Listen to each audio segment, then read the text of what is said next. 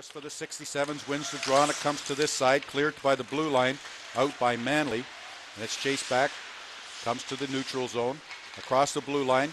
Nice move there again. Holditch shoots, scores! Holditch makes it 3-0 for the Hamilton Reps.